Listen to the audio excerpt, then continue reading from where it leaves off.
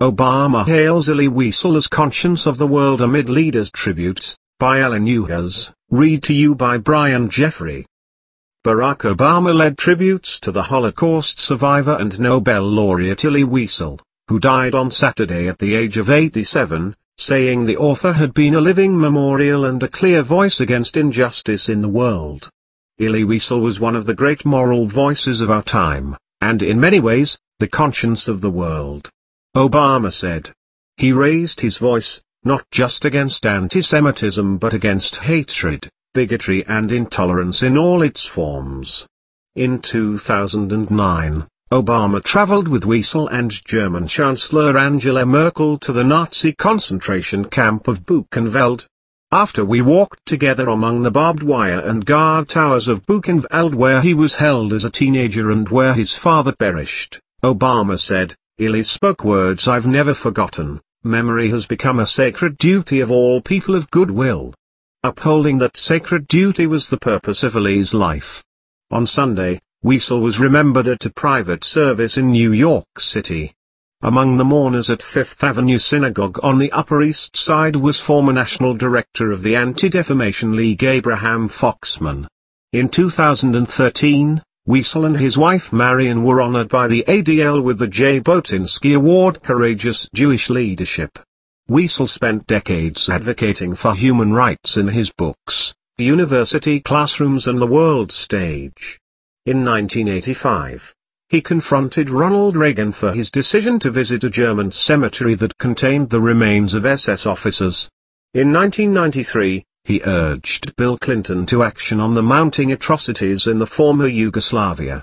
Elie shouldered the blessing and the burden of survival, said the former president and his wife Hillary Clinton, now the presumptive Democratic nominee for president. In words and deeds, he bore witness and built a monument to memory to teach the living and generations to come the perils of human indifference. As he often said, one person of integrity can make a difference. Benjamin Netanyahu, the Israeli Prime Minister, praised Wiesel's books as an expression to the victory of the human spirit over cruelty and evil. In the darkness of the Holocaust, Netanyahu said, Elie Wiesel served as a ray of light and an example of humanity that believes in the goodness of man.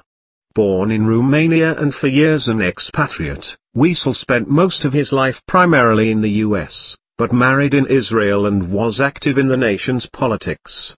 He told an interviewer in 2014 that Netanyahu had urged him to run for president. Tonight we bid farewell to a hero of the Jewish people, and a giant of all humanity, Israeli President Reuven Rivlin said on Saturday. Elie Wiesel, of blessed memory, embodied the determination of the human spirit to overcome the darkest of evils, and survive against all the odds. He added, may his memory be a blessing, everlastingly engraved in the heart of the nation. We have lost the most articulate witness to history's greatest crime, said Ronald Lauder, president of the World Jewish Congress. Without Elie Wiesel in the world, it is up to every one of us now to stand up to the deniers. Menachem Rosensaft, General Counsel for the WJC, remembered his late friend's expansive interests and great generosity. He had an encyclopedic knowledge of literature and philosophy coupled with a seemingly inexhaustible intellectual curiosity, Rosensaft wrote in Tablet magazine. He often said that he would not speak on behalf of the dead. He did, however, speak forcefully, eloquently for the collectivity of the survivors, and they revered and loved him for it.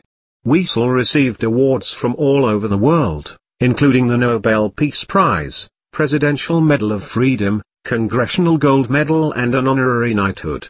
He published the first edition of his best-known work, Knight, in France, where he was awarded rank of Grand Croix in the Legion d'Honneur. President François Hollande said his country honors the memory of a grand humanist, tireless defender of peace. The American diplomat Madeleine Albright, herself an immigrant from Central Europe, recalled Wiesel's relentless pursuit of justice. Elie Wiesel taught us never to be silent wherever and whenever there is suffering, she said. May his memory, like his life, be a blessing to us all. The author is survived by his wife, a stepdaughter and a son, who also released a statement in honor of his father. My father raised his voice to presidents and prime ministers when he felt issues on the world stage demanded action, Elie Wiesel said. But those who knew him in private life had the pleasure of experiencing a gentle and devout man who was always interested in others, and whose quiet voice moved them to better themselves.